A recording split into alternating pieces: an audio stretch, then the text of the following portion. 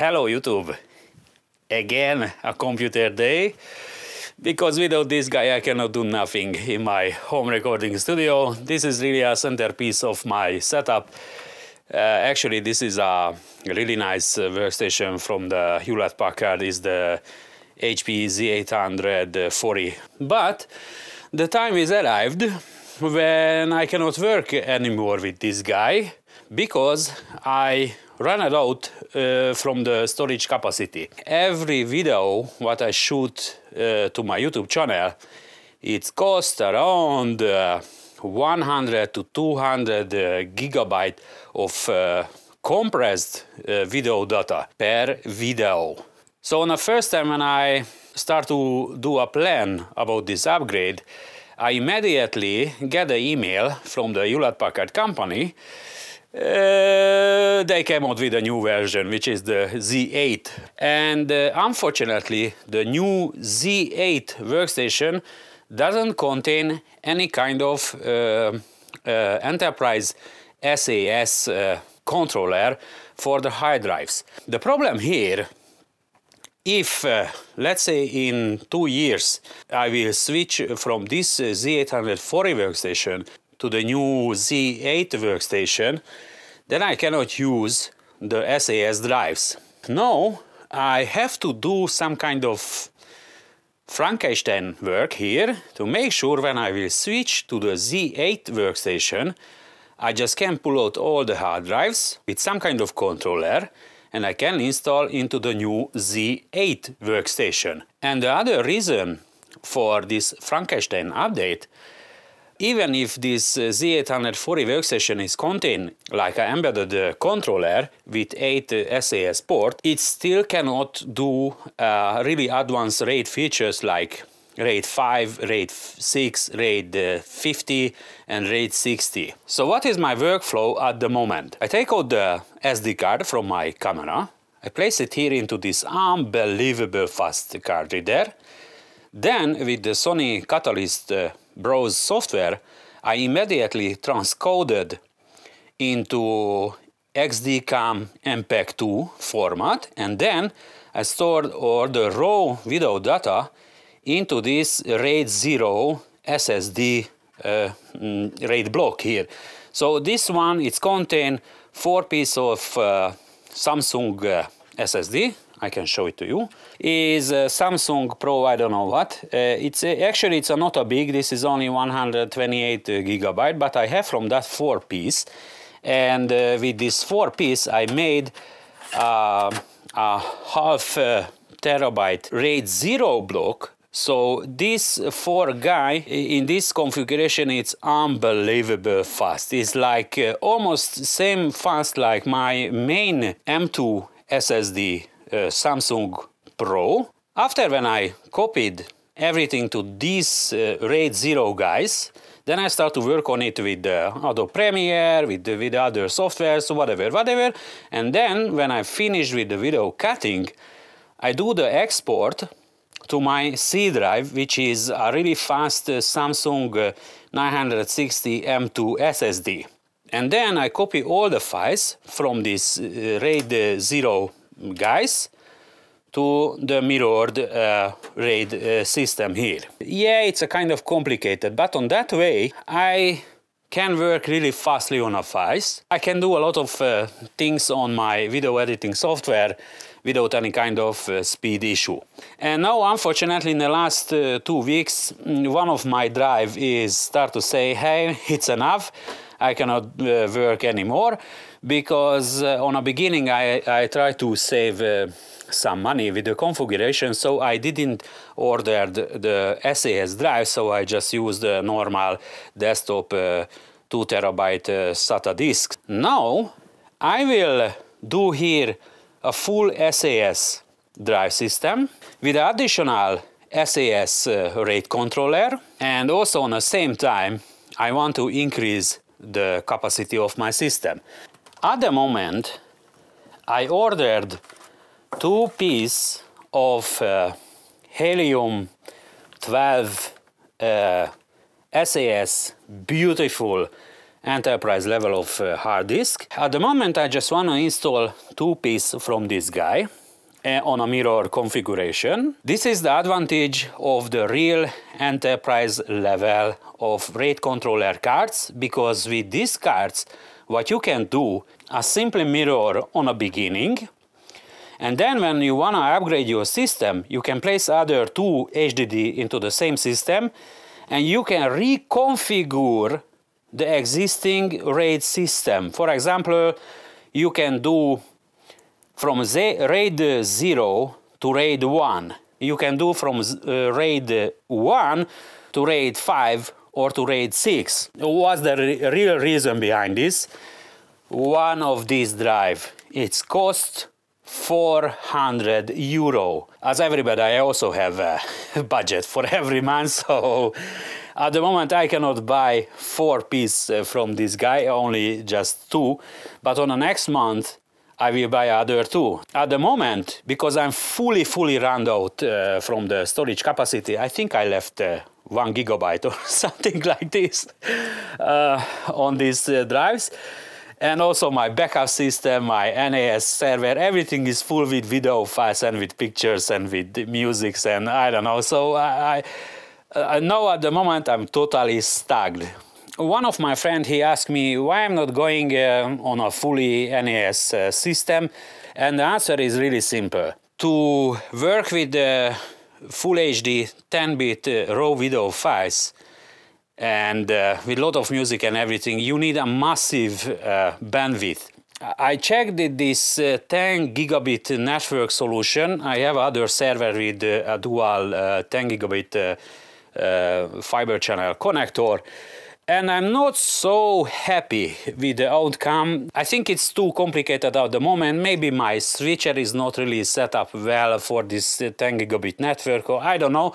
So I don't feel safe if I have a computer, a really big NAS system with 10 gigabit connection, and this system is connected together via some kind of switcher, or I don't know. So at the moment I not feel safe. So I just checked all the NAS solutions which is capable to run on 10 gigabit networks, and the price also so high, and I'm not fully understand the feature list, and it's full with the marketing bullshit. So I still wait with that at the moment, because also the 10 gigabit networks, like a protocol, is not fully clean at the moment. So all this is really nice, but time to do a real work, no? What we not see here is the enterprise controller. So what you can do, you can buy a completely new generation SAS RAID card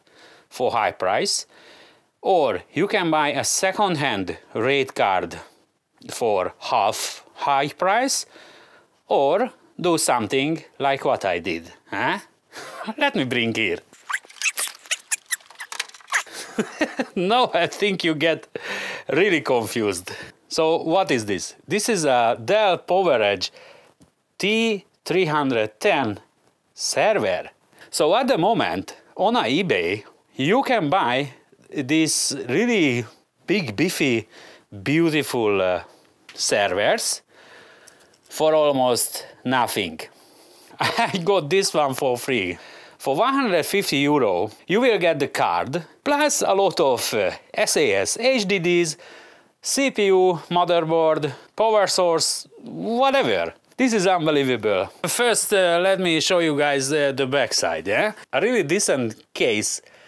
I'm telling you guys, this is not your desktop case. This is something server level of case with dual redundant power solution. And then if you have a look inside, of course the CPU is a bit outdated and the RAMs are running only on 800 megahertz. So this is what we will take out, and here is the battery backup system for the RAID controller, and tons of RAMs. I don't know how many. I think it's 12 or 24 gigabyte of RAM with some kind of Xeon 3000, I don't know, series CPU. But here is our guy, DELL H700 RAID controller card. with a mini SAS connector. Amazing cache system. Now we have the RAID controller. Don't forget, 150 euro. So I think in the future I will use this computer as a FreeNAS backup system, because this one is still contain other 6 normal SATA connector here. Ta-da! 4 piece of SAS 1 terabyte drive, and I know already one drive from these 4. It's not faulty, but it starts to blink on a yellow, which is meaning it's possible fault. It's just telling you I will die soon, and in enterprise level the soon means 1 or 2 years, something like this. So this first 2 is absolutely in a good condition. Oh guys, you have to feel this. This is full metal, nothing plastic, everything is aluminum and magnesium and casted aluminum, as you can see here. And yeah, I'm absolutely right. This one contains 4 pieces of SAS drive from the DELL. And yeah, next one same. And if you're lucky, the serial numbers, they're not so different. Oh, beautiful. Unbelievable what I find inside. Somebody did here some kind of bodge work. Let me show you. Oh, look at this, what it was inside. Samsung 850 Pro 256 gigabyte SSD. So this video what I'm showing now is also true on your regular desktop PC. Don't worry about my workstation.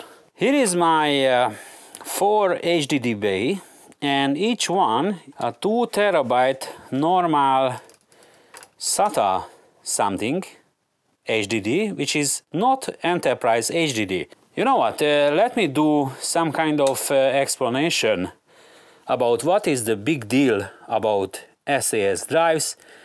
The SATA drives, let's call it consumer drives, they are inexpensive and you will get a large amount of capacity for less money. Meanwhile, the SAS drives, they give you much more faster transfer rate and they have much more higher MTBF. What is the MTBF? This is some kind of mystical number. This means the main time between failures, but these failures can be only reader or writer or cache handling error or mechanical error. So it's not always meaning, let's say you have 1.6 million hours until your HDD is dying. No. For example, the consumer SATAs has about 700,000 hours, and the SAS enterprise drives nowadays they have 2.5 million or 3 million hours between failures. The normal consumer grade SATA drives, when they came out with the MTBF numbers, they're kind of marketing numbers. So in my life, in this last 20 years, I realized something.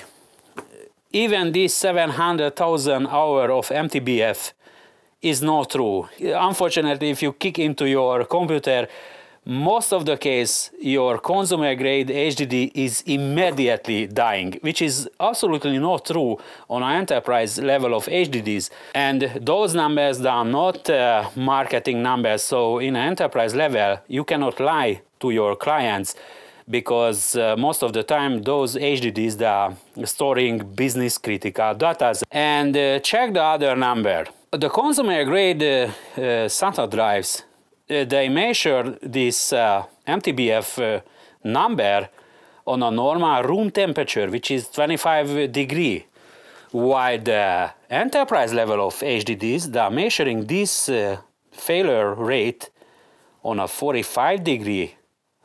On the end, the SAS drives that are designed to run in harsh environments for longer time with higher data speed. And you also can upgrade your line with more HDD connected to the same serial interface. And while with the SATA, you just can use what you have. So if you have 4 ports on your SATA controller, you just can use 4 SATA disks. If you are dealing with media editing or with really heavy programming, or you have some kind of really sophisticated enterprise level of work, this way, no way. This way is the way. So let's check what's the real numbers behind this really beautiful Helium 12 HGST 12 terabyte enterprise HDD. So the average MTBF number for these HDDs is about 2.5 million hours. And you will get with that 5-year limited warranty. If in the next 5 years these drives will die, I will get a replacement. This HP workstation have a really dark secret. This connector over there is a SAS connector, but the other end is not finishing with this HFF 8087 type of connector, which is this one. For that I have to do some kind of bodge work, which is one end is a HFF mini SAS connector, and the other end it's a really unique connector because this is a male SATA connector.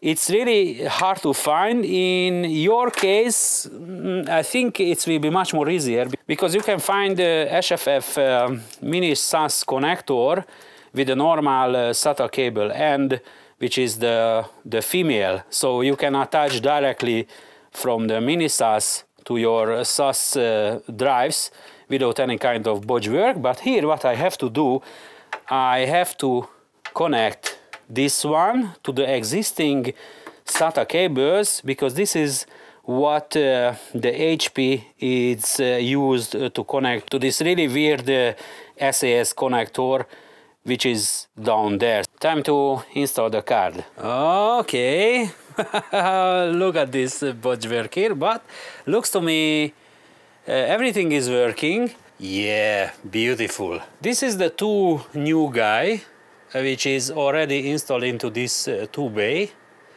And from my 4 old HDD, 2 is sitting here and 2 is sitting there. And here we are. So I have to switch off the SAS controller completely. Ta-da! The PowerEdge RAID controller card is working in my desktop workstation. Here we are. So and this is what the big deal about the LSI controllers, because the motherboard SAS RAID controller is also LSI, and this DELL PowerEdge RAID controller is also LSI. So then the new card can import the RAID configuration from the old card without any kind of problem, and this is also true on a future. So I imported the old RAID 10 configuration, and the reason for that, of course, I want to move all of my old data to the new system. So I downloaded this HP service pack, which is the SP 71545, which is contained the LSI storage manager, because unfortunately the DELL SAS storage manager don't want to work in the Windows 10 because the Windows is revoked the DELL certification for some kind of security reason, and the DELL forgot to update the installer package with the new certification. So this is how it looks when you try to start this software. Yeah. So this is what I get from the DELL. Thank you very much, DELL, to not update your softwares with the new certification. RAID 1. So now we have here a new RAID array, which is configured on mirror. he tried to fix this error in this old piece of garbage, so it will take a bit of time. And on parallelly, this enterprise RAID controller is start to build up the new mirrored 12 terabyte space. Now I think I have to left here this puppy for half a day. Okay, now it's Sunday morning 8 o'clock and all of my files are copied from the old RAID 10 array to the new mirrored 12 terabyte hard disks. I have to remove all this old consumer grade HDDs to make sure I will not get here any kind of medium error or something. This is the two 1 terabyte SAS drive from this DELL powered server. They're actually really nice hard drives. So now what we have to do is to clear the foreign configuration from these 1 terabyte drives, and then we can use as unconfigured drives. What I will configure to RAID 1, I think, because at the moment is much more important for me to be safety. RAID level 1, so it's mirrored, one piece and full capacity. Yeah, I'm happy. Pack. Here you see there is some advanced software options which is at the moment is disabled, and I have to figure out how I can enable this cascade. I cannot use this really advanced cascade solution because my RAID controller is not fit into the hardware list, but look at this. This is the newer version of the exactly same hardware what is on this card by the LSI. So what we can do is to reflash the RAID controller card and get the 9260 firmware. So it's a bit tricky. I think I will do a separate video on this issue because now at the moment my controller is looks like a normal 2108 RAID controller. This will be a really nice project, eh? I think we are done at the moment, yeah? So now I will copy this 5 terabyte data to here, and now I can upload this video, what I just shot now. So thank you guys for watching. See you next time. Bye.